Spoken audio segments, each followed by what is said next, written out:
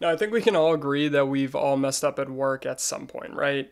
Maybe we sent an email to the wrong person, we accidentally deleted an important file, and we think it's the end of our world and we're going to get fired for it. Well, this will make you feel a lot better because in 2012, a Wall Street powerhouse called Knight Capital pretty much said, hold my beer, and proceeded to lose $440 million in just 45 minutes. That's right, you didn't hear me wrong. While you're worrying about that typo in your slideshow that really doesn't matter, these folks were hemorrhaging roughly $10 million per minute.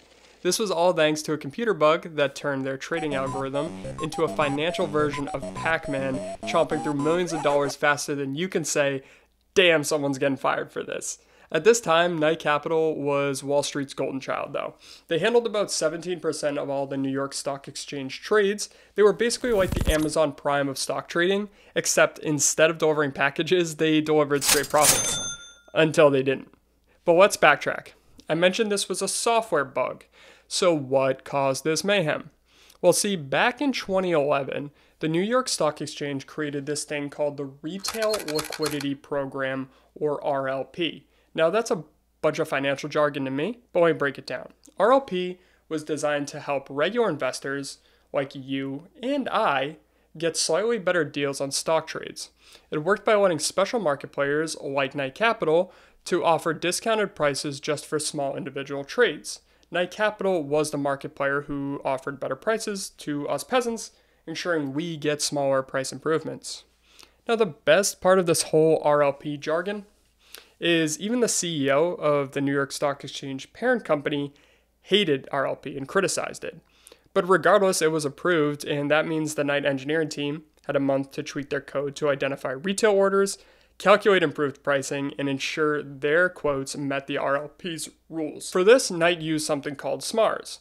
Now, that sounds like a disease, but SMARS could execute thousands of orders per second and could compare prices like that. Now, this portion is important, so pay attention. SMARS was more or less a smart router which determined where to send orders, such as the New York Stock Exchange, the NASDAQ, or other trading venues, to get the best prices. It also knew how to break large orders into smaller ones to prioritize cost savings. But with the RLP change, they had to update and modify some stuff, which included reactivation of some old clunky code. This old code was called PowerPeg. Hey, another shitty name. And it was mainly intended for testing purposes and had been left dormant in Knight systems. As part of the update, the system didn't properly flag or block PowerPeg's behavior. As a result, when SMARS started handling live orders, it began rapidly and erroneously placing orders at multiple exchanges. In just 45 minutes, SMARS flooded the market with erroneous buy and sell orders for over 150 stocks. This created massive price swings and left Knight's holdings unwanted positions to be worth billions of dollars, which they had to eventually sell off at a huge loss, resulting in $440 million. So yeah, in 45 minutes, they lost $440 million. That's $163,000 per second. You could buy a Lamborghini every minute with that money.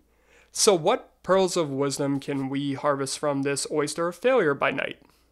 Well, the first is test your damn code and have processes around it. They had one engineer and didn't even have another engineer review it.